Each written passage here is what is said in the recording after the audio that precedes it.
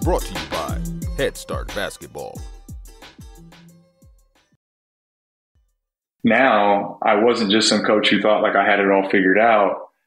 I was constantly trying to seek the answers to why things work, how they were developed, why would somebody do it otherwise? And putting my ego down made a huge difference in that whole part of my development. Anthony Medina is the men's basketball head coach at the University of St. Thomas in Houston, Texas.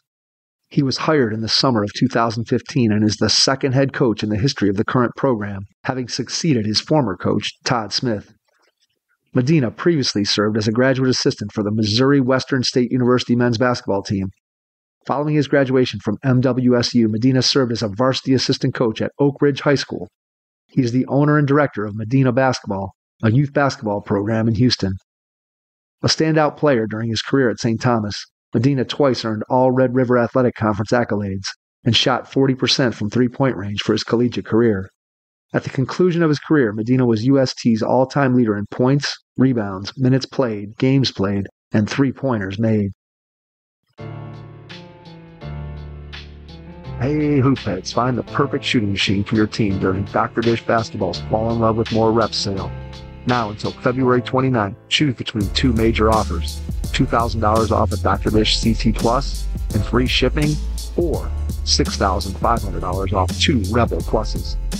Learn more at drdishbasketball.com and follow their incredible content at Dr. Dish Ball on Twitter, Instagram, Facebook, and YouTube. Mention the Hoopheads podcast and save an extra $300 on the Dr. Dish Rebel, All-Star, and CT models. Those are some great deals, Hoopheads. Get your Dr. Dish shooting machine today. Hi, this is Joe's Decision from Unleashed Potential, and you're listening to the Hoopheads podcast. Prepare like the pros with the all-new Fast Draw and Fast Scout. Fast Draw has been the #1 play diagramming software for coaches for years. You'll quickly see why Fast Model Sports has the most compelling and intuitive basketball software out there. For a limited time, Fast Model is offering Hoopheads listeners 15% off Fast Draw and Fast Scout. Just use the code HHP15 at checkout to grab your discount, and you'll be on your way to more efficient game prep and improved communication with your team. Fast Model also has new coaching content every week on its blog, plus play and drill diagrams on its Playbank. Check out the links in the show notes for more. Fast Model Sports is the best in basketball. Be prepared with a notebook and pen as you listen to this episode with Anthony Medina, men's basketball head coach at the University of St. Thomas in Houston, Texas.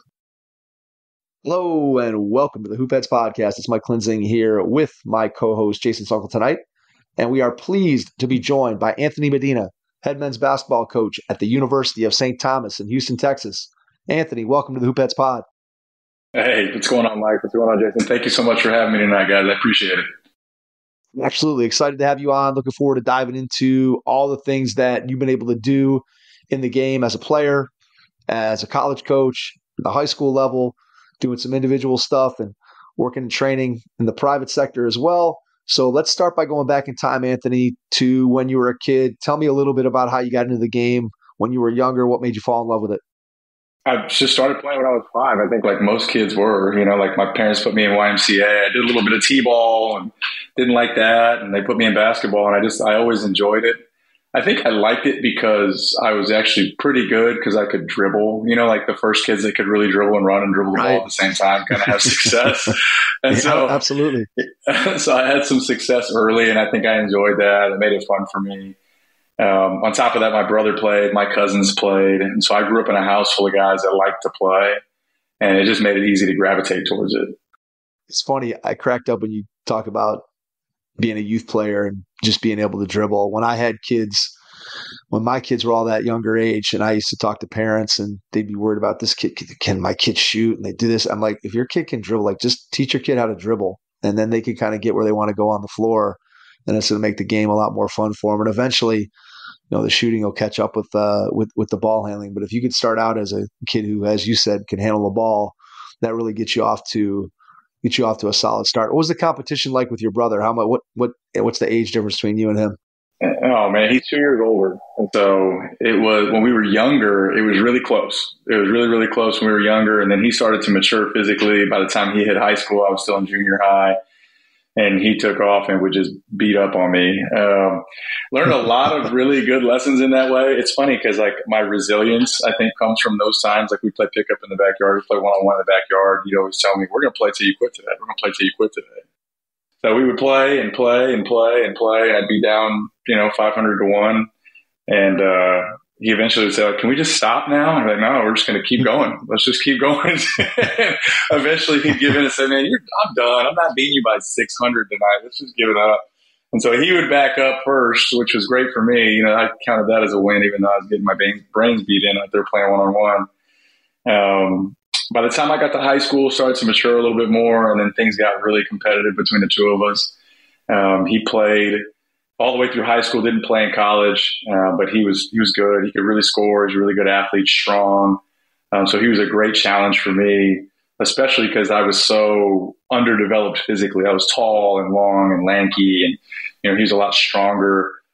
Playing one-on-one, my brother took me a long way. And honestly, that was probably the biggest parts of my development as a player when I was in high school.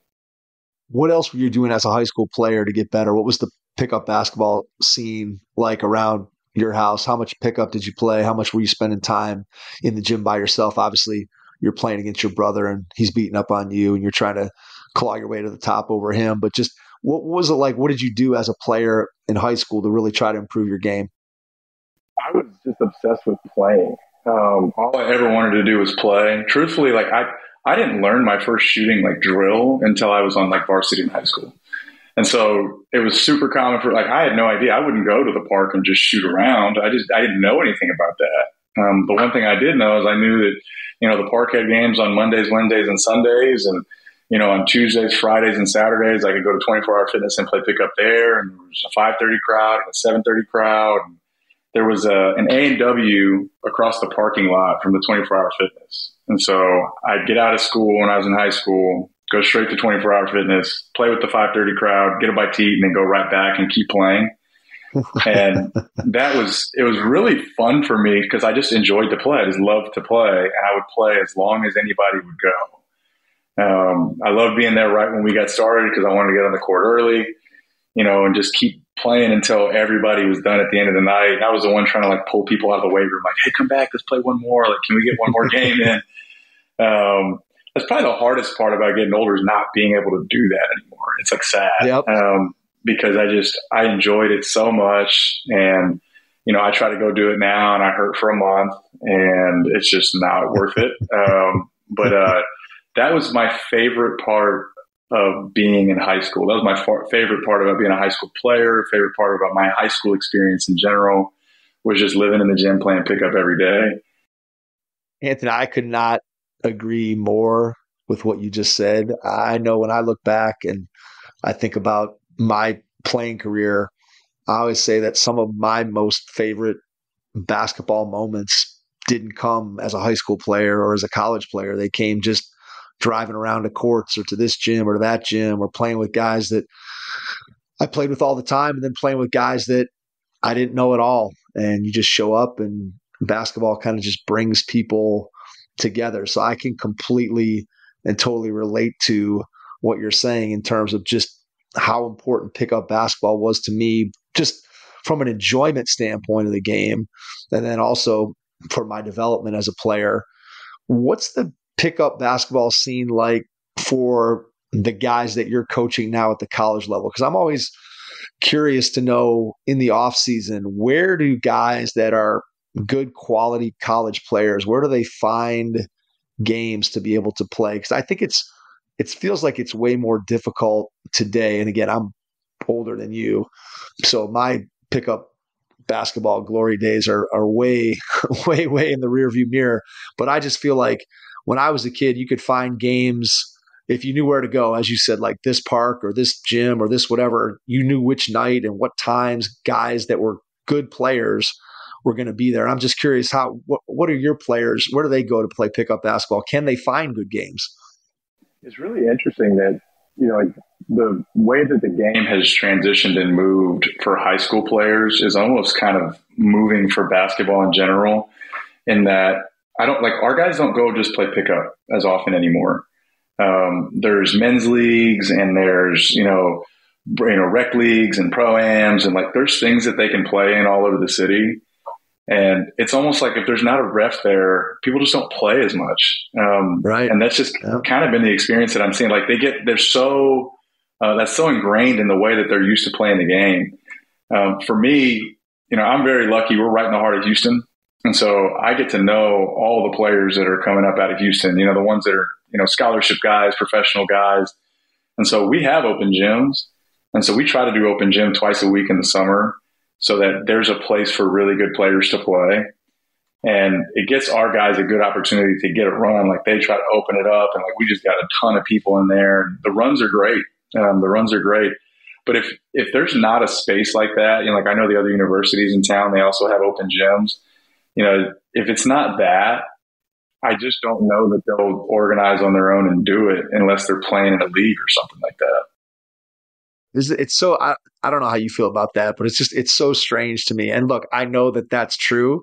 And I think it's true all over the country, but it sounds like you had a similar experience to me where just that opportunity of, hey, I'm showing up at this gym or this court at this time. And yeah, maybe I know some of the people who are going to be there, but a lot of times you show up and you're like, I wonder who's going to be here today and what the level of play is going to be. And it's just, I don't know. It's something that I feel like today's basketball players miss, and not even from a development standpoint, because I think when you look at it, the way the game has changed and the way that youth basketball has changed, it's not better or worse. It's just different. I think kids are still developing and getting better and having those opportunities. But just like you said, the fact that it's one of the best memories that you have is just playing in a gym, pick up basketball. And I always feel sad that kids today don't get to have that same experience. But to your point, when you said, hey, there's got to be a ref there, I mean, kids have grown up now with playing in a gym with officials, with a scoreboard, with mom and dad in the stands, with a coach. That's just the way they've come up in the game. They haven't done it the same. They didn't spend hours and hours and hours and hours and hours like you did beating up your brother and getting beat on by your brother playing one-on-one. I just don't think that happens anymore. I totally agree with you. I get a lot of parents of younger players, so I get the question a lot, what would you do? What would you do if it was your son who's a 6th grade, 7th grade, 8th grade, and even 9th grade? Where would you put him and what would you do with him? I was telling the same thing, especially for younger kids. Get a group of his friends together, pool the money with the parents, rent the gym, have a couple parents go in there. Don't let any other parents stay. You're just making sure they don't kill each other. You help keep them a little organized, and you just let them play. You keep score if you want, or you could do it by time just to make sure the games keep moving. Give them, some adult supervision, but just let them play. Because everything is being taught now, right? Every skill that they have is taught, and there's a lot of kids that are missing the instinctual components of the game because they didn't have to just make choices on the fly and do things they'd never done. And I think that it does hurt. I think if you're going to be a better player, you have to have those instincts that are wired in when you play in an unpredictable pickup game against a guy you've never seen in your life. And so to me, I think that that's one of the biggest things that we can be doing as parents. I have young sons and youth basketball people, anybody in youth basketball, let's put together more opportunities for kids to play because they need those experiences, both as a player and then also, as we're saying, as a memory. All right, let me ask you this. How old are your kids, first of all? 8 and 4. Memphis is 8 and Julian is 4. Okay, gotcha. So here's what I'll say. Your idea is awesome. What I will say that in practice, that is really hard to do because just like the conversation that you and I are having, so many parents now are wired into, well, if we're just going and playing pickup basketball, my kid's not getting better. They're not getting coached. They're not getting that instruction. They're playing. People don't see the value in it the way that you see the value in it or the way that I would see the value in it, somebody who grew up in that environment. And it's really difficult to change people's minds in youth basketball. I know people used to ask me before I had kids, and I have now a daughter who's 20. My son is a senior in high school this year, and then I have another daughter who's in 8th grade. And I remember before my kids got to youth basketball, looking at all the like travel and AAU and saying, man, I just don't know, like maybe that's good for the kids who were wired like I was, where I wanted to give me more and more and more, but I just didn't feel like there was that many kids that were wired the way I was in terms of wanting that much basketball or that much soccer or that much whatever. And I remember saying, I don't know if I'm going to get my kids involved in travel, community travel basketball or AAU basketball. Is that the right thing to do? And what you find is, at least what I found here in the Cleveland area, was if you don't do that, like there's really no alternative. Even if you try to organize, like I'll give you an example, Anthony. My son, this was last fall, so before his junior year. So we have a gym here that we have like 24-hour access to, and a friend of mine, it's his business, and we told with my son, and we had a list of probably like 25 or 30 guys that we had played with, against, whatever, AAU during the season, and we told all those guys, hey, come in like $3 and we're going to put together, play pickup and whatever. And we had it for like 2 weeks, and we never got enough to play 5-on-5. Like we had enough the first week to maybe have like, I think we had 8 or 9. We played some 3-on-3. Then by the second week, we were down to like 6 guys. And the next week we didn't even get enough to play. And then we just abandoned it. It was sad, man. It was sad. It's tough. When I was coming out of college, so I graduated at the University of St. Thomas in 2012. I just wanted to create an environment for kids to practice and play. And so I tried to do this whole open gym concept. I reached out to every high school coach in the area, handed out flyers, invited everybody, covered the cost because I was running camps and clinics at the time, covered the cost, and said, just anybody that wants to come play can come play. It was free. And couldn't get kids in the gym.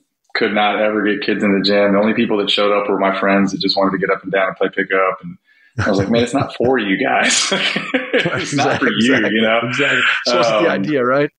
Yeah, no, I think you're 100% right. And I think the issue with it is that it's become so structured that, as you're saying, to your point, it's like there's actually really no space for unstructured basketball anymore. There's very little space for it, especially for younger kids.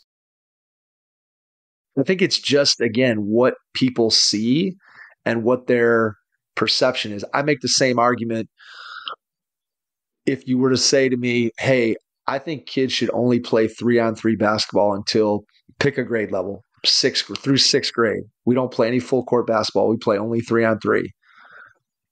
To me, from a development standpoint and having an opportunity to touch the ball and be involved in every action that's going on the floor, I would make the argument to you that if kids only played 3-on-3 up through 6th grade, that we would produce better basketball players here in the United States. If you just outlawed 5-on-5 basketball until they were in 7th grade, you'd have much more skilled players. You'd have some of that creativity and the things that you're talking about. But I've tried a couple times to get a 3-on-3 league going here, and it just doesn't take off in the same way, because I just don't think people perceive that, hey, my 3rd grader has to be playing 5-on-5 on a 10-foot rim, or they're not really playing basketball. And there's such a misconception, and it's so hard to be able to try to educate people about the value of pickup basketball or the value of 3-on-3. And I don't know what the answer is to that question, but I do think that if we could somehow solve that we'd end up producing better basketball players, more basketball players, because the game would be more fun, both playing more pickup and not having a coach trying to coach you every single second. And also just when you think about 3-on-3, how much more you get to touch the ball. So I don't know. It's interesting because obviously you're in both spaces too, touching on the youth side of it and, at the college level. So you're seeing it all up and down the whole spectrum. Exactly what I'm trying to do is blend teaching with what's going on in youth basketball. Kind of the point that you're hitting on, like there's just not a lot of people that are saying, okay, this is what's best for them. And we're trying to create an environment that's what's best for children to have a long-term goal, right? Like they want to have a good time. The parents, there's a lot of parents, they want one of two things. They want their kids to be either as good as they can be, or they want them to have a positive experience. And I tell both sets of parents the same thing. What I'm trying to provide for you does both. Because they're going to have a better experience if they're a better player. Right? This will be more fun for them as they develop and they grow and they improve their skill set because they become more competitive. Right? It's not fun for the kids that don't get to play a lot. It's not fun for the kids that can't be productive in a game. And so for me, it's just I'm trying to utilize the experience that I have as a college coach, my experience in youth basketball, and trying to take that and tell parents, I see what's on the other side. I've worked with guys that play professionally, play in college, play high-level high school. Like, I see all these things. I want to help young players get to that. Now, if you want your kid to be as good as he can be, this is the path, right? This is the path that we need to be on to develop the best player. And truthfully, even if you're just looking for a rec league, it's what's best for your kid in terms of having a good experience as well. And the hope is that I can use the platform that I have, use college basketball, my experience, the success we've had at St. Thomas, to get people to buy into that and then start to see, oh, there's more to this. Best case scenario, all the things I'm doing, on the private side and the private sector of basketball will hopefully change and move Houston basketball in a really positive direction. I just think it's that education piece of getting people to understand it and buy in. And it's really a tough sell, not because it's not the right thing, but because people just don't see that out there. They see so many people just playing, again, 5-on-5, 7-year-olds shooting on a 10-foot basket, running up and down a full-length high school court where there's only one kid really who, again, going back to your comment off the top, right? The kid who handles the ball, that's the kid who's doing everything. And everybody else is just, they might as well be out jogging around a track for as much as they touch the ball. And no matter how much you try to explain that to parents, it's really a challenge to get them to understand it. And I think it's, at the same time, it's a mission that's well worth continuing to fight for, because I do think that in the long run, for A, the development of better players, but as you said, B, for the experience and having more fun. It's just, kids today, we put so much pressure on them from a parent standpoint, from a coach standpoint, from a program standpoint, all these things to get kids involved younger and younger and younger and push them and make it more serious at a younger age. And for so many kids, basketball is just, it's fun. It's not something that they want to, there's not many 9 or 10-year-olds that want to grind and get better and do all these things. They just want to play with their friends and they want to have fun. And then by the time you get to be 8th, 9th, 10th grade, now you can start to take the game a little bit more seriously, and then you can start to take it in other directions. But man, I do think that there's so many things out there that we could do. And it's refreshing to hear that you're trying to bring those things to Houston. And I think there are people all over the country that know it and are trying to do those same things. It's just this giant youth basketball machine that we've built it's tough to fight that. And I think the other part of that problem is it's become so beneficial financially. There's a lot of people that are in youth basketball or youth sports in general for the wrong reason. And so when you have, and I don't mean this in a disrespectful way, I think people that have less of an education in basketball, I was lucky enough. I worked for a coach who won 600 games. I worked for a coach whose father won 800 games. I've been around really good coaches and people that really think about the game and have done that for a very long time. And so, I think my experience with them has helped me understand what it's like to approach somebody else's children and say, okay, this is what can help you to develop to be the best player that you can be, because not everybody's going to depend on natural ability. But unfortunately, I think there's a lot of people who are not quite as experienced, who have a reputation in youth sports or youth basketball specifically, and they're motivated by the financial component, right? And so they're not looking after the overall integrity or development of the kids. And I think you can see that in the way that they're coached. I can also see that in the way that they're approached. It drives me insane when I coach my son in a youth league, which during the winter season is really hard because obviously I'm in basketball season at St. Thomas. Right. But there are other coaches in the league who are so hard on the kids. It's like, I don't care if we win by 30 or lose by 30. Like, did everybody touch the ball? Did you guys have a good time? Do you understand what it means to have a man? You're 7. So right, exactly. You know what I mean? Exactly. Do you know if you're on offense or defense? Yeah. Let's start with the very basics. You're running the right direction. We're moving, man. We'll take it. So I think it requires, a little bit more control and more educated control. But as a community of coaches, I think it's our responsibility. We can't just keep, I couldn't continue to complain about the youth league that my son was in. I decided, hey, you know what? I'm going to just I hire people that I trust at St. Thomas, and I'm going to have those guys be the ones that work with these kids. Our players are going to be involved as well. Our players will be involved as well. And, we're very serious about how we recruit their personalities and their character. And, I think all those things together will hopefully build something that's really strong in Houston basketball. Yeah. I mean, it makes a huge difference. I think it's interesting here in the community where Jason and I live.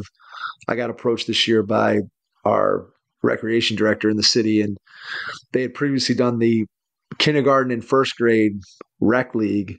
The teams would start out, they'd be like an 8-week season, and they'd start out the first 2 weeks, they would have a team practice, run by a dad or volunteer coach. And then starting with like week 3, they'd have like half practice, and then you'd play a full court game with kindergarten and first grade. Now, the good thing was they had the baskets lower, but if you, and I'm sure you have, been to a kindergarten and first grade basketball game, I mean, it's just, it's a disaster. And so the rec director approached me and said, hey, I want to try to make this into more of an academy style. Would you be willing to come in and basically run it? And so we took over that program and made it where, each of the teams still have coaches and they're there. So we have 4 teams in the gym at one time. And then I kind of put the kids through drills or demonstrate, hey, this is the skill we're working on. Here's the drills, or here's the small sided game, or here's whatever. And then the coaches of those teams, they don't have to come in and plan anything. They just kind of facilitate what I'm doing. And so it's gone really, really well. But the rec director, he comes to me, he's like, yeah, I'm getting calls all the time from people now that, they're mad because their kids aren't playing any games. And, it's funny, you'll be there and these last 2, so there's a week left in the thing. And last week he's like, hey, can we play like a 15, the guy's like, hey, can we just play like a 15-minute game at the end? I'm like, sure, we can do that. And it's funny, as soon as you start playing a game, Anthony, man, those phones come out. Like, people are paying no attention to what's going on at all when you're actually teaching their kids something or they're working on something relevant. Yeah. And then, man, that game starts and people are whipping out their phone and they're filming everything and they're yelling this and that. And it's really funny to see. And it also shows you how much work it is to try to get people to understand the value in, hey, you're going to get way more out of this skill work and this development work and this small-sided games and little bits and pieces than you are just having your 6-year-old run up and down the floor where there's one kid who's more physically developed or can dribble, and that's the only kid who ever touches the ball, which is basically what happens. So it's small steps, and I think that's what I hear you saying too. We're going to try. We're definitely going to try. My goal is just to try to develop a program where kids can grow into themselves and have some confidence in themselves, because my son, Memphis, is, he's played 4 seasons, 5 seasons of basketball, and he loves to play defense, right? So he's been at a college basketball practice, 100 times in his life. We had a really good defensive player for a long time in Cameron, and he'll always ask me during the game, so I look like Cameron? Do I look like Cameron? That's awesome. And so, as a parent, I don't care if he's any good at basketball. I don't care if he loves basketball. I don't care if he sticks with it. But if he can find things that help him build confidence and excitement, I want to pursue those things. And if parents think that basketball might be that avenue for their kids, I just want to build an environment where kids can have a good time and build confidence in themselves. Because long-term, I think that's way more beneficial. I do genuinely believe that being a good player makes it more fun. But I think at the same time, it makes you more confident in who you are because you learn, I can get good at something, right? Like, if I understand what the skills are, I understand what the pieces are, I can put the pieces together and get better at something, And so they drift off from basketball later and they decide they want to go into martial arts or play soccer or do music. Right? That same plan, right, that develops over time, break down the skill sets, put the pieces together. Right? I think that's a blueprint for all kids to have success long term, and that confidence, like I can do something. And so I really hope that I can put that out there for kids, and kids will walk away from that experience and say, hey, like that's what I'm capable of this. Well said. I mean, I think that if we could do that, if we could start to move that to being the model, then I think we would end up in a much better place, much better outcomes for everybody. I think you'd develop better players. So even the kids with the most talent, with the most ability, the ones who have a love of the game, those kids would benefit tremendously from that system that we've been talking about.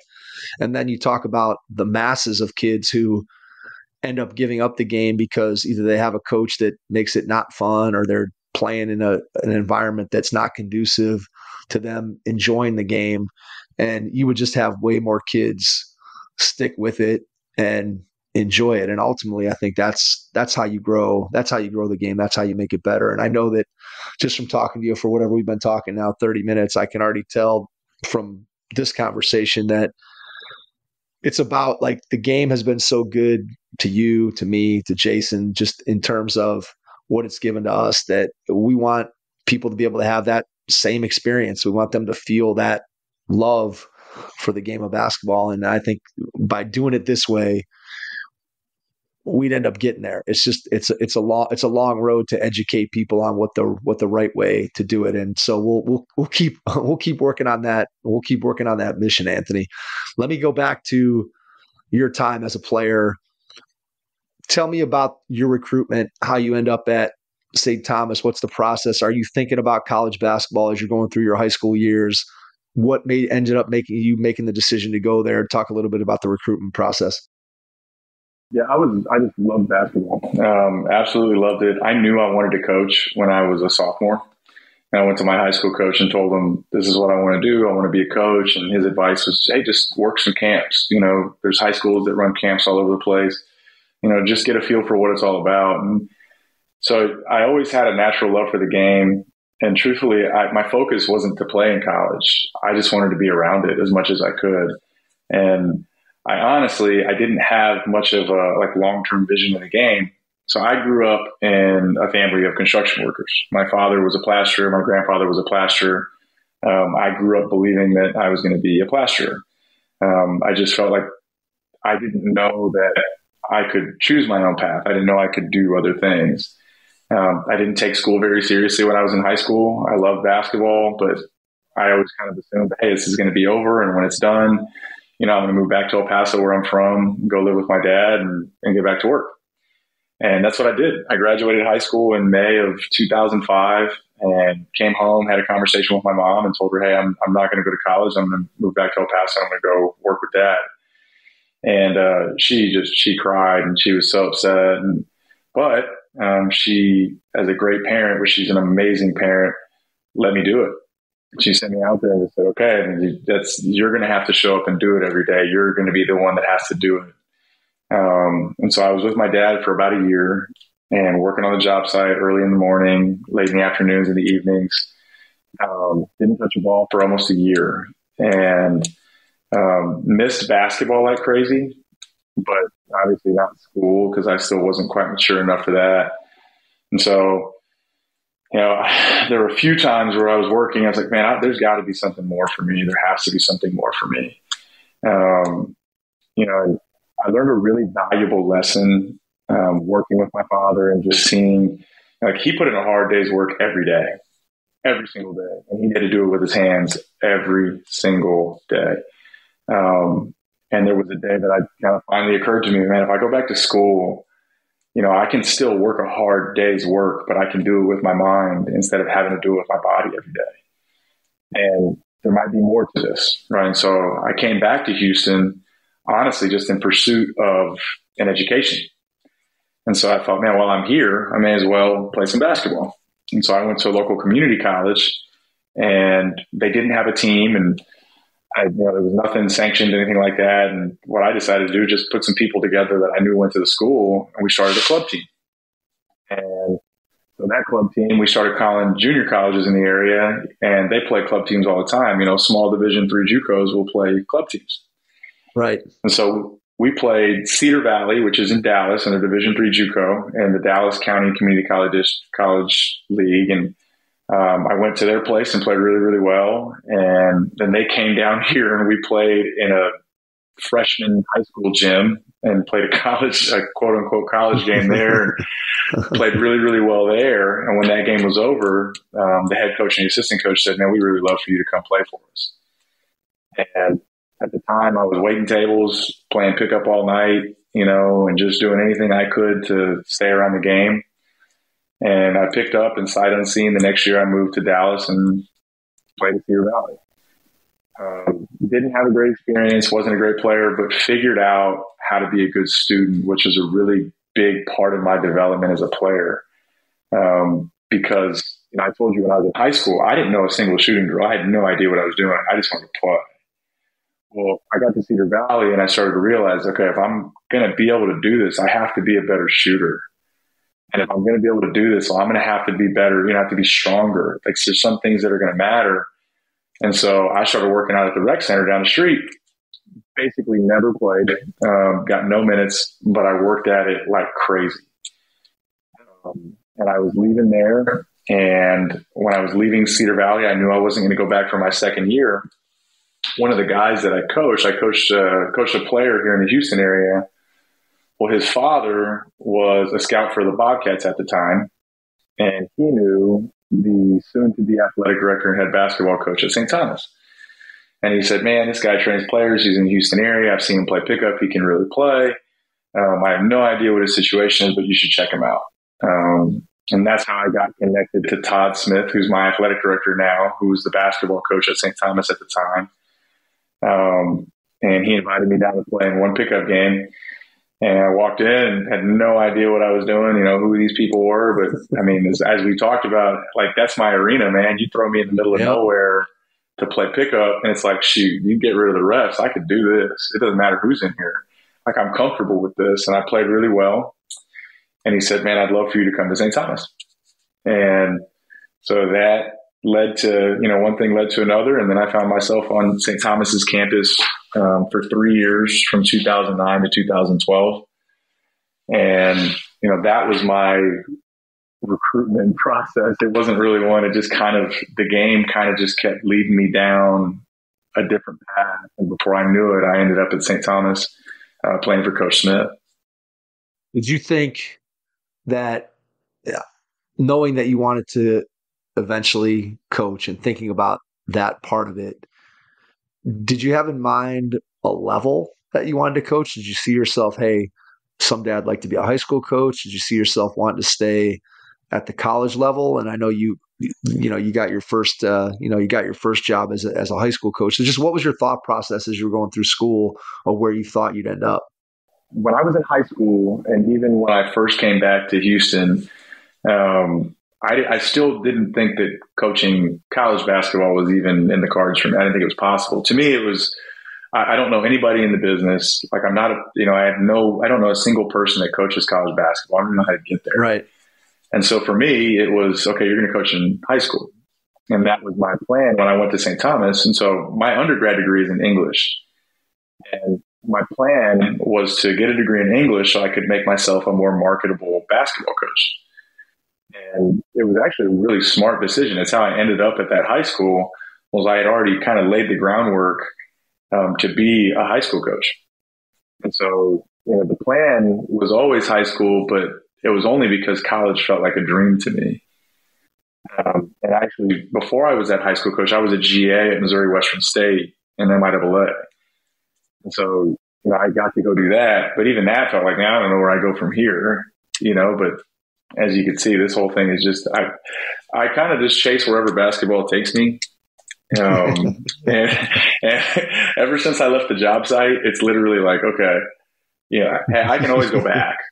I know I can always go back. I can do that. But if basketball opens up a door, I'm just going to I'm going to run right through it and just see what happens. what did you like about coaching high school basketball? Now, obviously, you've been at the college level for a number of years. So what did you like during that year when you were coaching in high school? Being in high school is very different because you got a lot of players that do it because their friends do it. A lot of players that do it just because they're good at it. And finding ways to motivate players was a lot of fun for me. And that was part of it. But I'd say the bigger part of it was when I finally let go of this idea that like these guys have to care as much as I do. I finally developed my own philosophy on this. I've heard so many coaches say, I hate it. I care more than they do. I care more than they do. I can't care more than you do. And the truth is, like, I chose to do this for the foreseeable future. This is my life. This is not their life. This is not, what they want to be doing 10, 20 years from now. And so I can't approach them with the expectation that they love it the way that I do. And after I learned that lesson, I was like, okay, well, now that I know this, how do I approach the kid who wants to, do something completely different with his life and he's just trying to hang out with his friends? Right? Like, how do you frame this in a way and how do you motivate them in a way that can yield the best results? And so I think that was probably my favorite part about it, is just trying to find creative ways, because developing the relationships is natural, right? You spend this much time with these guys, you're going to get to know them. You'll get to be close with them. You'll learn about what they enjoy, what they really enjoy at the high school level. And then you try to take that and say, okay, well, this is something that you do like, and here's the symmetry to basketball, right? These are the things that are going to carry over. If you can learn how to do these things in basketball, like I said earlier, develop a process. Like, hey, and to be a good basketball player, you need A, B, and C. And when you graduate and you move on, you want to go to law school, you're going to have to learn what A, B, and C are. And then you got to work at it. And so I think it was probably one of the most valuable lessons I learned as a coach. And getting that opportunity to work with guys where it's less pressure, right? It's not like the end of the world if you don't love basketball, because there's more to it. All right, coaches, listen up. It's time to kick this season up a notch and give your team the competitive edge they deserve with Game Changer. Game Changer is the ultimate tool for coaches, with features designed to help take your team to the next level. It's time to take this season to new heights. Download Game Changer for free on iOS or Android to start getting valuable stats and video your team can build on. Get the ultimate coaches tool today by downloading Game Changer. Game Changer. Stream, score, connect. Learn more at gc.com/hoopheads. That's gc.com/hoopheads.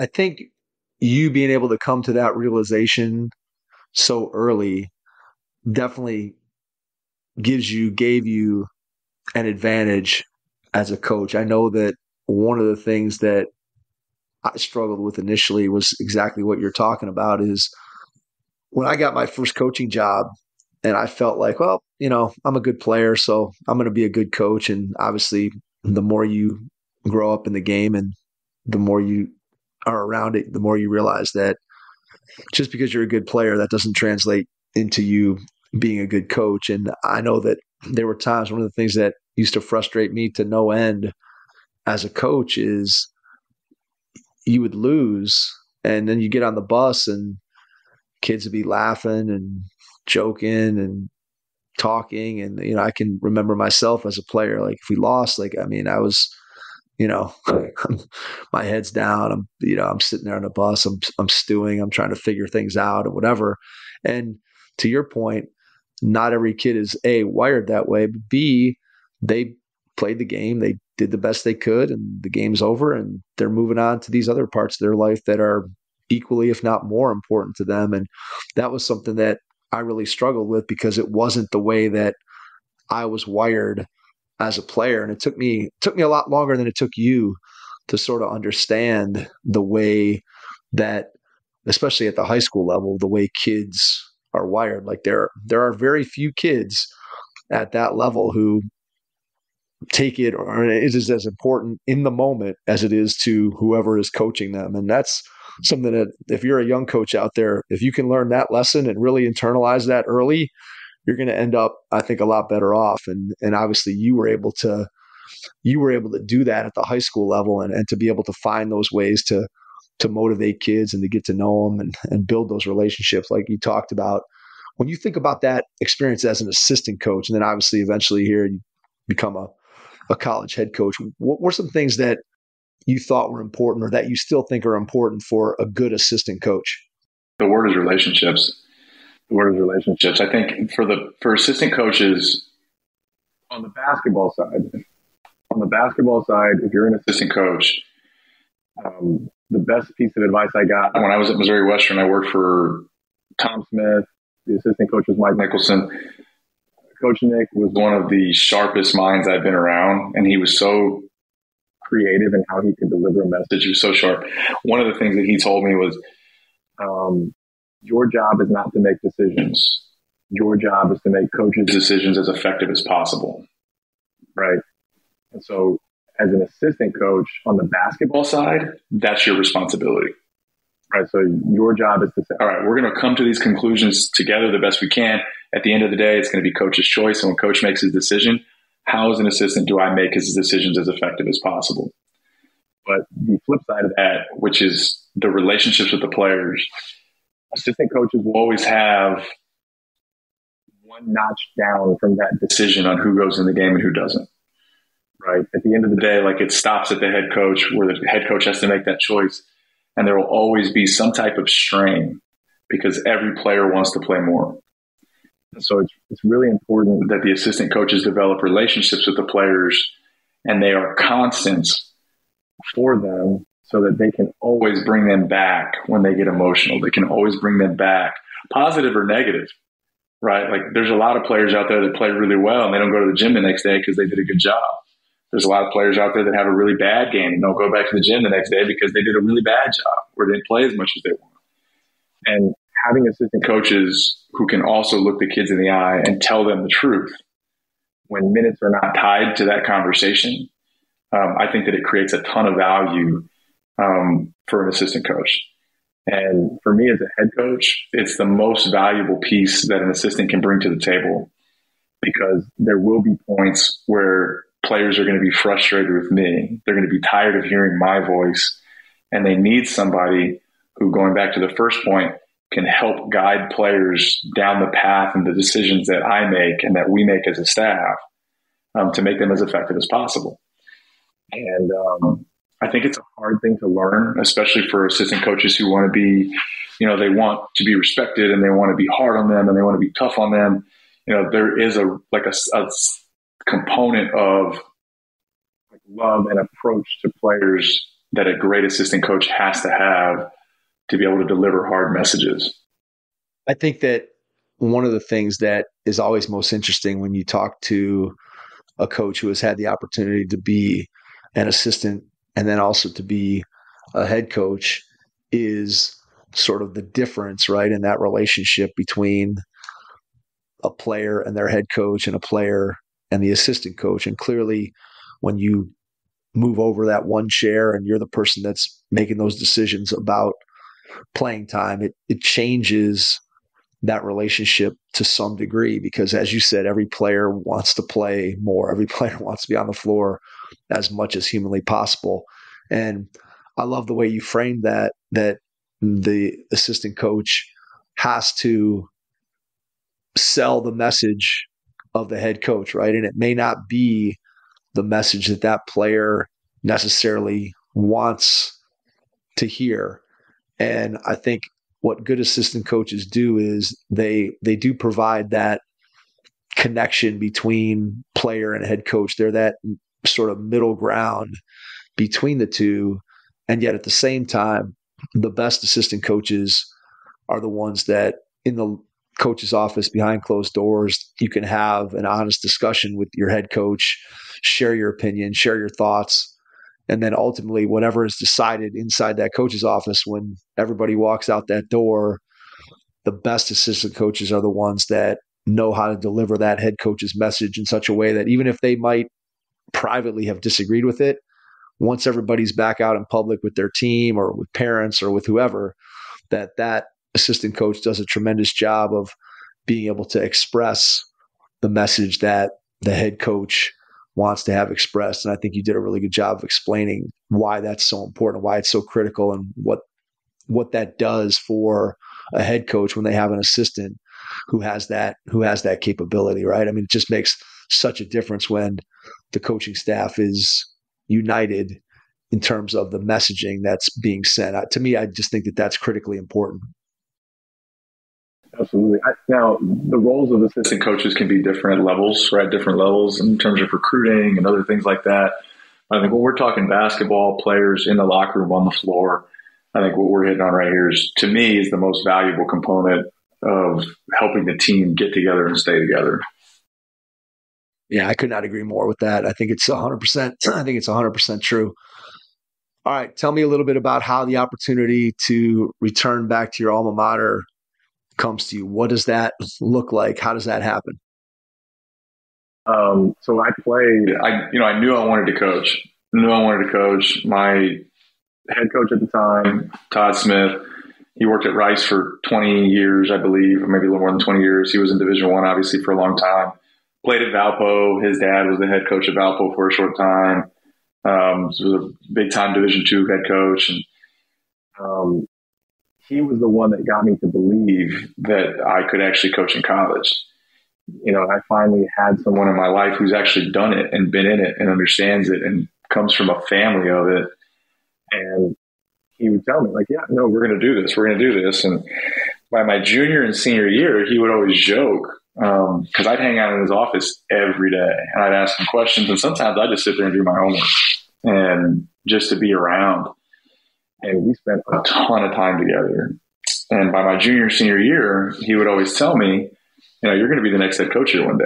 You're going to be the next head coach here one day. And I always thought I thought he was being nice, Right. Yeah. I thought it was, like, to me, I think as a player, like, at least for me anyway, I don't know if other people see it this way. I just assumed he was going to be there forever, this is his coach's job. He's going to do this. He's going to be coaching this program. Yep. Yeah. But he would always say that, you're going to be the next head coach here one day. And when I went to go work for his dad, I got close with his family because his family lived in Kansas City. And I actually went out to eat and visit his mom. And she lived in the Kansas City area, Missouri Western's, about an hour away. And I was with his mother, and it was the first time that I had ever heard that he was serious about this, right? And so we were just having a conversation, and her husband, Dow, said, well, what do you want to do? Do you want to stay in basketball? And she said, he's going to be the next coach at St. Thomas. Todd wants him. Like, he wants him for that job. And I tried to play it off, but in my head, I was like, he was serious the whole time? And so when I moved back to Houston, I took a high school job out here. And at the end of that season, he called me sometime during the summer and he said, hey, are you ready? And I was like, ready for what, coach? And he said, it's time, man, get your stuff together. We're going to get an interview and you're going to meet with Dr. Ivan, who's the president. I want you to take this job. And it honestly was that simple. He believed in me so deeply that he took it all the way to the top and told him, this is the guy. This is the guy for the job. So, the fight for that job was during practice every day. The fight for that job was when he was getting to know me every day in his office. Like, those were my interviews. And he's a father figure to me. And so he knew everything there was to know about me. And, that gave him confidence that I could not just do the job, but do it well. So when you get the job and you're obviously taking over for somebody who has acted as clearly your mentor, and you're going to come in and clearly as a head coach, you're going to try to continue to build upon what Todd had built, but you also are your own person. You're going to coach your own way. So how did you walk through and how did you talk with him about where the program was and kind of where you wanted to take it? What did those conversations look like once you got the job? He was very intentional about giving me space, very intentional about letting me make what he believed were mistakes. And he was not overly involved. If we had success, like any great coach, when we would have success, it's because I was doing a good job. And when we struggled, it's because he didn't leave enough players on the roster for me when I took the job. Because I took the job in July, right? So I took the job late and just inherited a group. So he was always incredibly positive, right? And we did something right. Hey, you're doing a really good job with the defense. Keep it up. The guys are doing a great job. They're resilient. Hell, we only won 10 games that year. We lost every game in February. And I genuinely think, even to this day, if you ask him, he would say that was on him. It's like, well, hell, I had plenty of time to get that group together and be a little better, but he would take that. And so I say all that because he tried to stay out of it. We didn't have a lot of conversations about the program. We didn't have a lot of conversations about the players that weren't very strictly athletic director, head basketball coach conversations, and it gave me the freedom to make decisions in my own way. He probably could have guided me to, avoid some pitfalls here and there, but he also let me stub my toe and make mistakes. And I learned from a lot of those mistakes, and I grew from a lot of those mistakes. So my relationship with him is why I've grown into the coach that I've become, because he's given me the space. He guided me the entire way from a distance. What's the mistake that you made that when you look back on it, you're super glad you made it because you learned so much and you improved so much, and it's made a difference in the type of coach that you are today?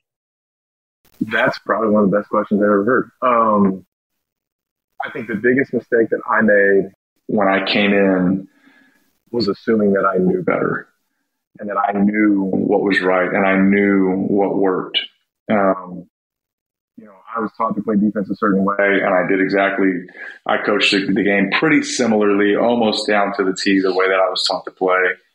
And I just went based on what I was told instead of really trying to understand not just what works, but why it works. And trying to really understand the guts of why is a team good defensively? Why is keeping the ball out of the middle of the floor beneficial? What are the reasons?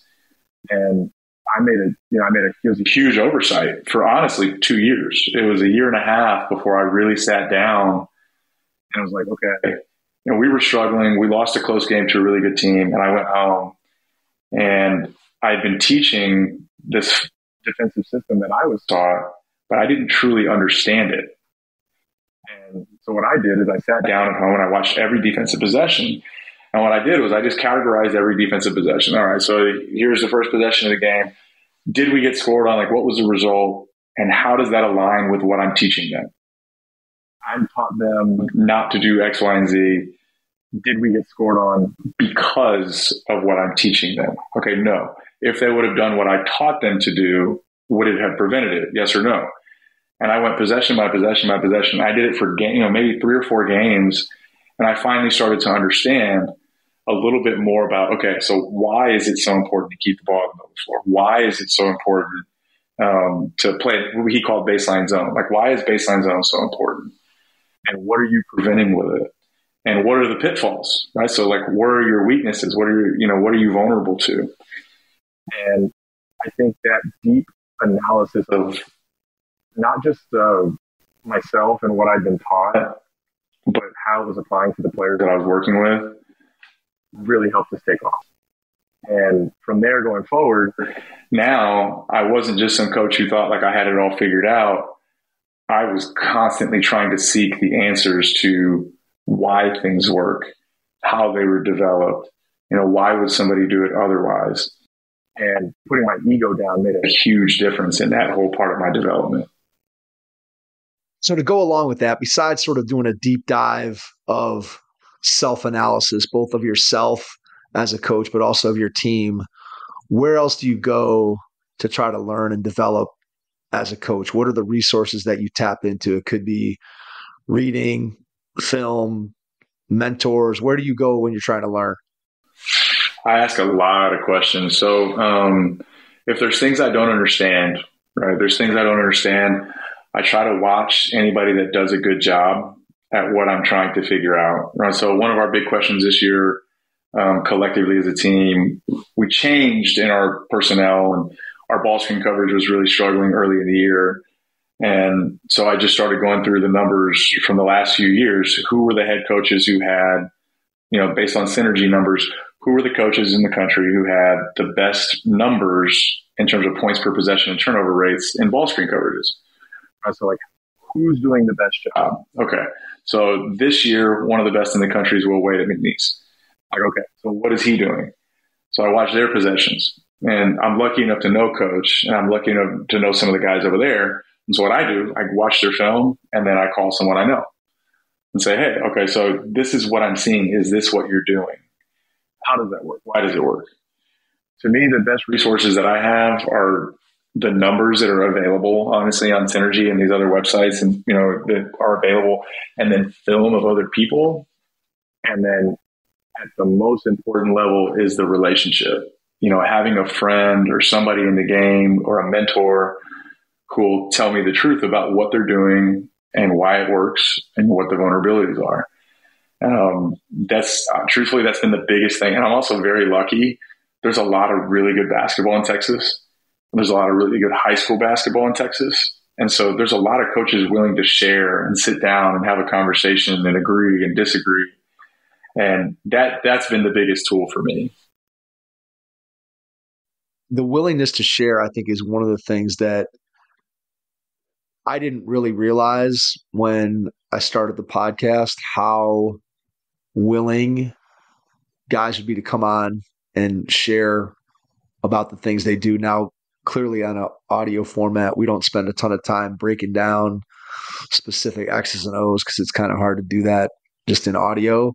But at the same time, the number of conversations that I've had with coaches that described a situation just like you did, where, hey, I go and I sit down with this coach, or I go to their practice, or I call this coach up and ask about, hey, how do you run this, or how do you defend this? And coaches are willing to share. And I think part of that is, if you go back and you compare it to 30 or 40 years ago, right now, the way that the game has been digitized, right? Even if you wanted to hide something, you pretty much are, you're pretty much out of luck if you want to try to keep something away from people because of the way that the film has gone and everybody has access to it. And so I think what it's done is it's just opened up everything in the coaching profession of people being able to do exactly what you described, which is watch other teams' film, be able to break down and look at their numbers, and then be able to have those direct relationships and conversations and visits and whatever else you want to do to be able to tap into some of the best minds in the country. And that's where you have, I think, the game continues to grow and evolve and change. And part of that, I think it accelerates even more just because of all the knowledge sharing of what's happening. Since you first got the job, what's been the biggest change in the game or in the way you've approached the game since you got started? I have one that's kind of embarrassing. It made me feel like the dumbest coach in the country. My first year, I don't know if you know who Larry Cordero is, but he was a head coach at LSU Alexandria. He did an unbelievable job, won a lot in NAIA. Well, we were like fifth in the country in fouls committed per game. Right. And I was very big on apply pressure. Like, we are not allowing a single catch and shoot three the entire game. And if you looked at our numbers, like, we were accomplishing our goal, because I think we were second maybe in field goal percentage from three-point field goal percentage defense. And so I was really proud of that. And I thought, oh, I'm doing a great freaking job. And I'm not paying any freaking attention to the fact that we're hacking everybody.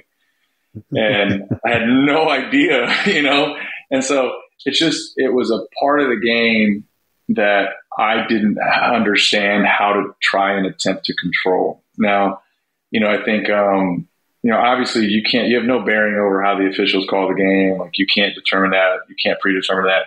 But there's a lot of things you can do to keep the count down. And there's a lot of things you can do to put yourself in position to be fouled, and how you drive the ball, where you drive the ball. Do we have a post player who's not great at playing with their back to the basket? Are we intentionally going to put them down there and try to put them in positions to be fouled? And put the defense, put pressure on the defense and make them have to play with their hands off. This is probably the biggest area that I've developed and really started to understand. It's hands down the biggest area, but it's because I was totally clueless. I was totally clueless at how important it really was, and the impact that it could have on the flow of the game, the impact that it can have on your defense. To me, when I took the job, fouls were, it was a problem to keep your best player on the floor if he gets in foul trouble.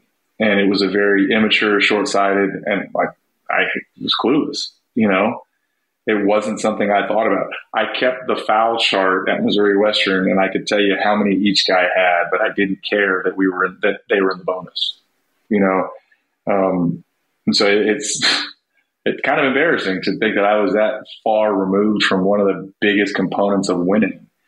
But it's also helped us a ton since I, finally woke up. You're preparing for any given season, and you obviously have a style of play, a philosophy of how you like to play. How do you think about taking what you like to do and making sure that fits, and tweaking what you do to fit what your personnel can do? And obviously at the college level and the high school level, you're able to recruit and be able to bring in players that you feel like are going to fit into what you want to do. But just season to season, what's your process for looking at what you do and making tweaks in it to prepare for a given season? Right. So for our level at Division III without scholarships, we can recruit, but if you can get a really good player at any given position, there may be some gaps in their game, right? And they might be more athletic with a lower skill set, or higher skill set with lower athleticism. And so for me, we're trying to recruit the best overall player we can get. And sometimes what that turns into is somebody that's really far on either end of that spectrum. And so each season, as we move into the year, it's tweaking the defense and understanding how athletic we are compared to our opponent, and can we continue to play the way that we want to play. So last year, we were so big, and I'll say it out loud. For my first 6 years as a coach, we never helped out of the corner. We would stunt and get back, stunt and get back, stunt and get back. And last year, I realized we're pretty freaking athletic, and we've got a lot of length, and we do a really good job pressuring the ball without fouling. And there were times where we could just overcommit and just jump the ball handler on that corner, on that lane line drive, and we could create problems in that. And for years, I said, we're not doing that. But then once I realized, we could really be a problem and turn people over. It might lead to baskets, but we're going to turn people over more often. This year, it's very similar, kind of in the same direction. We were very structured, stay inside the system, be ready to, we call it spot tag cover, which is basically just your help-to-helper rotations. Very, very organized. This year, it's if somebody turns their back on you, go. We're more athletic, we're faster, we're not as big. Don't be afraid to take some chances in the half court. Just understand where they're going to come from or what plays you're going to make. If we move in the other direction and we're less athletic and we're not quite as long, we would probably move back to more strict rules.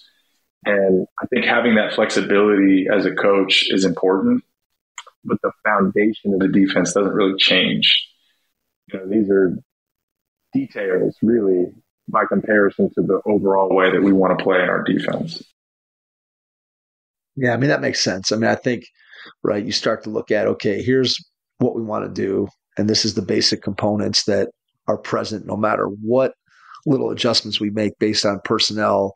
We're still basically running out of whatever it is, our same basic philosophies, our core tenets, however you want to put it, and then making those small, subtle adjustments year to year based on your personnel and what you have and who you have in the building.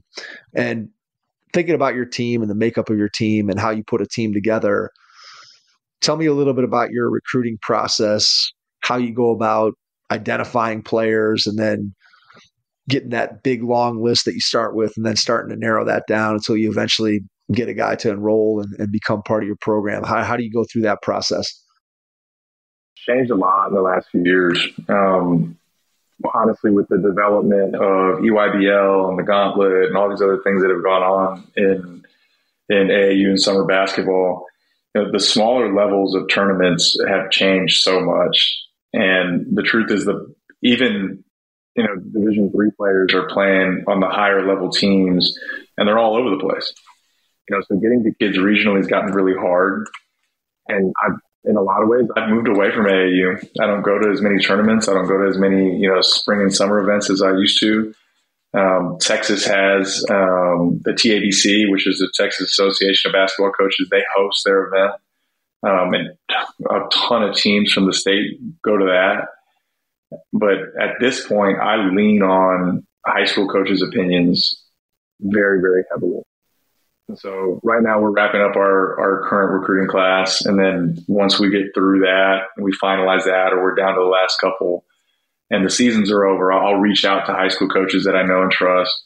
And I'll just look at who the best players in their district were that are 25s. And I'll say, hey, what do you think about so-and-so? What do you think about so-and-so? And we'll go down the list, and I'll just try to take as many of those and cross-reference them and say, okay, well, here's a list of however many kids that are well-respected by coaches in the area. And that's where I like to begin. And now names always end up getting added to that list. The list wears itself down based on academics, if they're not good enough students, if they're too high, right? There's guys that are, like very clearly they're just not going to be Division III players. And so it whittles the list down, and the list will continue to grow as guys play well during the high school season. But truthfully, it's become so much about the high school kid, the high school coach, and the high school coaches are the ones that I depend on to give good information. And that's why I'm lucky to be so deep in Houston. I could pick up the phone and call somebody from any district and get good information from somebody I trust about players in their district. So once we identify them, we get out, we want to watch them play. We try to be very specific about the games that we go to. It has to be a game where they are athletically as challenged as we can possibly get it to be on their schedule. And sometimes it can be hard if it's a smaller school or if it's a private school. But, because we have really big 6As out here, like, okay, we're looking at somebody specific. We want to see them against bigger, stronger, faster if it's possible. And that gives us a really good barometer for how they'll translate their skill set to the college level. Because you might be the best shooter in the gym when you're wide open, but if you can't ever get wide open, you're not exactly the best shooter anymore. and so, for me, that's what we're trying to find and then trying to apply it from there. Once we've identified and said, all right, so we watch them play, we know they're good enough, we really want them. We have volunteer assistants. I don't have any paid assistants on our staff. And so what we have are volunteer assistants, guys that just want to learn. And we assign players to each assistant coach. And those guys go out and watch those kids play. We've got an assistant who's seen a kid play 11 times this year. Wow. And because we're in Houston and because we recruit Houston almost exclusively, we have that opportunity. Right? Like we can go and see you play home games. We can see you play road games. We can go, watch your practices. We can do a lot in that way and really develop a relationship. And the final piece before we ever make an offer, there's two parts to it. Number one is like we have to develop the relationship with the parents and make sure that this is something that they want for them. Because truthfully, if the parents are fixated on playing at a higher level, the idea of playing Division III is not something that's going to sway them. And there's not much of a conversation that's going to make a change, and then you'll bump into, well, we're going to play JUCO, we're going to go prep or, whatever, or we'll go do anything but play Division III. So we don't have to say we did it. They just don't understand, right? If you are the level you're being recruited at. So once we get to that point, the final component before I make an offer is I tell them, hey, I send in the application. I just text it to them, have a conversation, say, hey, do me a favor, knock out the application. I give it 48 hours. If the application's not done in 48 hours, I move them down the list. because if you're not willing to take 10 to 12 minutes to fill out an application, that tells me, one, how serious you are about us, and two, how diligent you are about doing things you're asked to do. I won't remove them completely, but I will move them down below guys who are willing to knock that thing out right away. And if I send it to them and they hit me back in the next 48 hours and they say, hey, coach, it's done, I call them right then and say, hey, man, you have an offer from St. Thomas. And that has been because we're in a space where kids just want to throw out offers online, and coaches are throwing out offers left and right. Like that's what it's become. Like it's not just Absolutely. the kids; it's the coaches too, right? It is. A kid gets an offer from one school, and then guaranteed, like it's that social media effect. Boom, he's going to pick up 5 more just because he posted one, and it's because it is that way. I don't want to be involved. I don't want to be a part of that. Like kids can post it. I think that's fine. But I want to make sure you're serious about me before I make any type of investment in you. And, that's the final component. And then from there, you just hang on and hold tight and, wait for them to get their financial aid package. And if they like it and it's good enough, and you try to close the deal. Well, this year you got to wait a little bit for your financial package with the FAFSA the way it is. Oh, it's killing me, man. It's killing me. Trust me, I'm on the parent side of this, Anthony. So I'm right there. I'm right there with you. We're waiting it out, and it's tough because we kind of we went into it with my son last year coming out of AAU season, coming out of his junior year, saying, hey, we want to we'd really like to try to make a decision, and my son's going to be a Division III player, and make a decision almost we were hoping kind of even before the season. And it's really difficult when you have no idea what the financial packages are going to be. You might have a favorite, but until the money part of it is obviously, as a big factor in making that decision. And so to not have that until what now it looks like it's probably not going to be until, I don't know, early March, maybe at best. I'm sure for coaches, for you guys, it's driving you crazy. But I know as a parent, just for my son as a player, and having to again continue to just plod along, and it puts everybody in this state of limbo that's difficult. And I'm sure you just your reaction, I could tell the experience that you're having with it. It's brutal, because I've got a lot of families that are like, hey, we just want to see the numbers. And I'm like, hey, you and me both. I would love to know. I would love to know if it's good enough for you, Yeah. In the meantime, we continue to develop the relationship, Yep. Everybody at our level is in the same boat. And if somebody with a Division II offer came along and offered those kids, I'm probably not going to get them anyway. And so, it's not like it's created an unlevel playing field. We're all kind of sitting in the same situation. Correct. I do feel bad for the families because they want to know. Like there are people that are planners and they want to know. Yeah, that's the challenge. Is just again, you're kind of going through it, and you have some ideas about what you might want to do, and yet you're missing that final piece. And, you've got all the, hey, we love the school, we love the coaching staff, we love the environment. All these things are in place, and now it's just a matter of, hey, where does the money come out, and how does that all slot together and fit together? And like you said, at least it's a level playing field, so nobody's getting that information any sooner than anybody else. So when it does happen, it's just delayed from obviously where it normally is. So it'll all get figured out at some point. Let me ask you a little bit about developing leaders on your team. So you've got the kids that you recruited, you brought them in. Obviously, you've had a chance in the recruiting process to get to know them, get to know their families. You're bringing in guys that you feel like can be contributors to your program. Once you get them in the door, how do you think about developing them as leaders and developing leaders on your team? A couple of things that have been really helpful. The first thing is we've had some really good seniors that along the way have been good mentors to younger guys, and it's become almost cyclical, right? So like the seniors have been really beneficial for the younger guys, and those guys grow up and then they help the ones behind them. I think that's part of the benefit. I'm coming up on, this is year 9. I'm coming up on year 10 in the same place. And, that longevity has given me the opportunity to really keep that moving. And so that part is really, really big. And then the second part is just the people on campus. We're a small campus. We do have, almost 4,000 students total, but we have about 500 that live on campus, which is a very small number by comparison. It's because most people, it's a commuter school. We're right in the heart of the city. And so there are a lot of people on the campus that get to know our guys very well. And there's a lot of really positive influences and people that want to be a part of their lives that are really helping build them as a village, right? It's like it's not just me. It doesn't have to just be me. There's a lot of professors that look after them. Our faculty athletic reps are incredible. Other coaches in the department know our guys and I know theirs.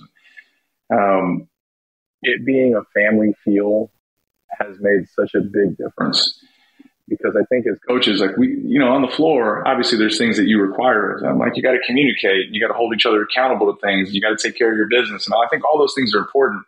But when you're looking bigger picture and you're really thinking about, okay, so this guy's going to graduate in 3 months, 4 months, what's he going to do with his life and who is he going to be? It's not just his basketball experience that are going to impact his ability to lead others when he's gone. Right? Like how is he able to connect with other people on the campus and how did he engage with other students? And, how did he treat the RAs who, are in the dorms and other areas on campus? All that stuff matters. And we're very lucky to have a tight-knit community of people that genuinely care. And so I think those two areas have made a big difference for us, and we're really lucky to have that. Especially, I think, at the Division III level, when you talk about the way that the off seasons go, right? You got to have guys that are going to be talking to other guys and hopefully getting them in the gym. And obviously with what you do and, opening up your gym and that kind of thing, but just being able to get guys to sell their teammates on the program and to keep everybody involved and to keep things moving in the right direction to continue to build the program that you want to build. Let's talk briefly before we wrap up. I want to give you a chance to talk a little bit about what you're doing on the private side of it, how you got started on that, and just kind of what you do on that end of it. Yeah, so I actually, when I was, like I said earlier, I came home after working in construction. I worked for a youth basketball program called Cut the Nets. The guy that ran it, Will Burkholder, was an assistant at UNC Charlotte. He moved down here with his wife because his wife worked in oil and gas and started a youth program. So I worked with him and I learned a lot about how youth organizations work. It's actually where I got a lot of my coaching experience, working with younger players. And so that whole concept for me has been what really helped me take off as a coach. And so now I'm essentially just trying to take a similar model, not exactly, and trying to build a youth league down in Houston, which is, it's much like YMCA, I-9, any of the, whatever your youth leagues are that you have in your area, but the things we all grew up in, and try to create a component where you have higher level coaching at the same price as you could, down at I-9 with parents or volunteer coaches. It's not a knock on those environments. It's not a knock on those experiences. But because we just felt like we had an opportunity, we feel like we really have an opportunity to contribute to the basketball community. And so that's what it is. Down in Houston, we've got that. And then on the same side, I actually live about 45 minutes north of Houston, and we run an AAU program for boys and girls out here. And so that's happening. We've got a lot of high school kids, junior high kids. It's actually 4th grade through 12th grade. And the concept is the same. So it's myself and our coaching staff and a couple guys that played in college, a couple that played at St. Thomas, who'll do all the coaching. And we're trying to take basically what you and I already talked about and create an environment where kids can get better and actually enjoy their experience and get quality coaching in the process, and it not be about, it's not about winning. I'm not out there trying to win every tournament. I'm not going to be chasing down kids, and trying to get the next 5-star. It's an opportunity for the average varsity player, JV guy, girl, who just want an opportunity to play, to get better, to be with their friends, and do it in an environment with people that really understand how to develop them. And so, the goal is to build this and be as recognizable in the Houston community to everybody in the basketball community. That's really the goal. It's gone well so far. We started the end of March, so our season's going to end. We left it all open all the way through the national tournament. It'd be great if we could play in the national tournament and get all the way out there. But as soon as the national tournament winds down, then I'll jump right into our youth league down in Houston and then our AAU program on the north side. No rest for the weary, Anthony. Oh no, there's really not. There's really not. It's the cool thing is, the cool thing about it is the game is totally different, right? So college basketball is completely different than coaching fourth graders, and in some ways, coaching a fourth grader is a hell of a lot more fun than coaching a college guy. And vice versa. There's a lot more depth at the college level, but the rate at which a fourth, fifth, and sixth grader gets better is dramatically higher than a college player, right? Because they have more room for growth. And so seeing kids get excited about how quickly they can develop, right? And then parents, just getting a kid to understand, hey, if you just catch and face the basket, you're going to be a better player immediately, right? Because everybody else catches and puts the damn thing down, and then they struggle, right? And very simple things that can really help kids get better. And then parents see growth, right? And they see it. The parents get excited and the kids get excited. And being a part of that process is really important. And truthfully, the final piece of that, I'm seeing kids, or not kids anymore, kids that I worked with when they were in the fourth and fifth grade, and now they have their own, they're coaching on their own, or they have their own families, or they're doing their own thing. I've been deeply rooted in Houston basketball for, 15, 16 years now. And it's been a great ride to this point. And honestly, I'm not a college coach who's looking to move around. I want to be at St. Thomas. It's what I want to do. And so, if I'm going to be here, man, I may as well do everything I can to positively impact the culture and the community. Well, and it also gives you a variety of experiences where you start talking about you're coaching the college basketball, you're coaching youth. And as you said, those experiences, although you're coaching basketball, those experiences are very different. And I'm sure that each one of those settings allows you to recharge for the other one, and then also pick up little things from each one of those subsets of players that you're coaching that can help you with the other subset. And it's, as we talked about all throughout the podcast, I think it's being a coach is a learning experience. And as you go through it, you pick things up and you learn and you make mistakes and you grow. And just like anything, whether you're a player, whether you're a coach, whether you're a teacher, whether you're whatever, you go through your life and you learn and you improve and you put yourself in situations. And obviously with the diversity of situations that you've put yourself in, that growth, I'm sure, is going to continue. So I want to ask you one final 2-part question. Part one, when you look ahead over the next year or two, what do you see as being your biggest challenge? And you can throw that on the college side, you can throw that on the youth side, you can mix and match, whatever you want to do. So your biggest challenge. And then the second part of the question, when you think about what you get to do every day, what brings you the most joy? So your biggest challenge and then your biggest joy. Second one is good and bad, but the biggest challenge is sustained success. And we've had a lot of success in the last few years. We've been pretty good for a while. This year's been a little bit tougher.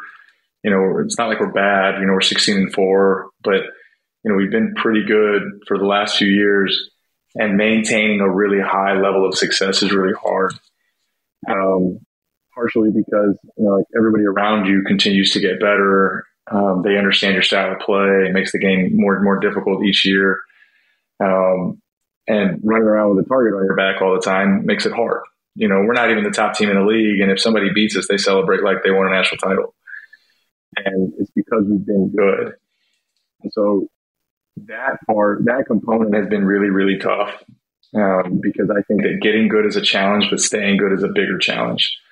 And so as we've ridden this wave, for the last 4 or 5 years, we've been pretty good. It's how do we keep it going? How do we tweak it? How do we keep these guys, motivated and aggressive and, fending off others and like us being the hunted. You know what I mean? That has probably been the biggest challenge and will be the biggest challenge going forward, because what happens with teams is the guys on the team that didn't play as much, they see the success that others have had, and they just assume that it's coming, like it'll happen. And, I'm trying to keep those guys hungry and motivated. The other side of it, and there was the part that I enjoy the most, is that you said it brings me the most joy. Yes. So we had, it's actually, it's going to sound like it's not joyful at all. So I've got a kid who was a graduate guy. He had a COVID year, and he played this year. He blew his shoulder out in like the third game of the year, and he's been trying to like limp through it all year, just do anything he can to get through it. He's had a brace. He's done, and they told him when the season's over, you'll have surgery. But in the meantime, like there's nothing you could do to make it worse. And so they let him keep going. And he's probably popped it out of socket, I don't know, not an exaggeration, 8 or 9 times this season. Oh. And it happened again in the last game. And it just like, he blew his shoulder out, came out, couldn't get it back in, had to take him to the ER. It was this long, dramatic process. And I met with him today, and he's decided, coach, now it's back in. He's in some pain. He could probably throw the brace on and try to go again. And he's decided to just wind it down and get surgery. So he's having surgery Tuesday. And it doesn't sound like a joyful part, I know, but he and I sat down and had a conversation today, and I just told him, I dreaded the day that he would be gone. I dreaded the day that I wouldn't get to work with him anymore, because, he's somebody, like, truthfully, that I admire. And Kalen is a special person, and he comes from a special family. And I hate to see the day that he goes, and to know that he's going to have to go and be done before it's over just devastates me. It hurts a lot. It was really, really hard to have that conversation with him today. The reason that brings me joy is I've developed a relationship with him that I will never lose. He knows that he can call me at 3 a.m. if he needs something. He knows that if something bad happens, he can call. If he needs a favor, like, he is my family now, and there's nothing to take him away from that. And that, for somebody who grew up with brothers, to feel like I have more family and more brothers that I'm gaining through the game, like, nothing brings me more joy than that. And I told him, I said, man, I love you, man. And he said, I know. And I'm like, I'm very happy that he knows that. And the pain that's associated with losing him is really just tied to the joy of having that opportunity to coach him.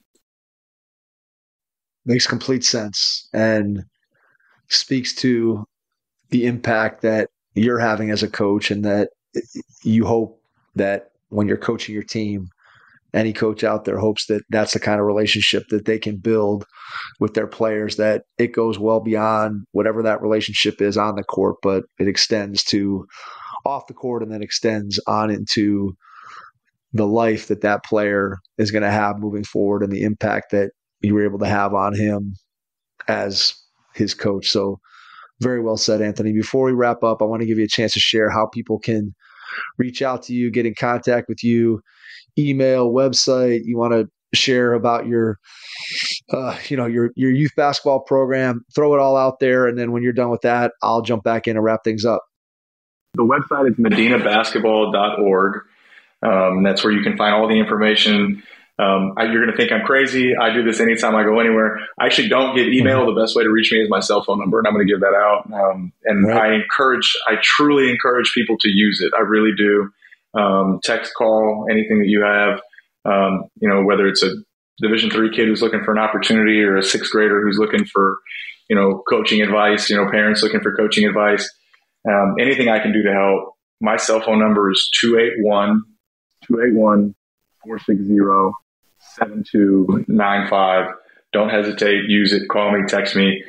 Anything I can do to help for anybody out there, I'll do anything I can. Awesome. Anthony, Cannot thank you enough for taking the time out of your schedule tonight to jump on and join us. Truly appreciate that. And to everyone out there, thanks for listening, and we will catch you on our next episode. Thanks. Your first impression is everything when applying for a new coaching job. A professional coaching portfolio is the tool that highlights your coaching achievements and philosophies, and most of all, helps separate you and your abilities from the other applicants. The Coaching Portfolio Guide is an instructional, membership-based website that helps you develop a personalized portfolio. Each section of the Portfolio Guide provides detailed instructions on how to organize your portfolio in a professional manner. The guide also provides sample documents for each section of your portfolio that you can copy, modify, and add to your personal portfolio. As a Hoopheads Pod listener, you can get your Coaching Portfolio Guide for just $25. Visit coachingportfolioguide.com/hoopheads to learn more. Thanks for listening to the Hoopheads podcast, presented by Head Start Basketball.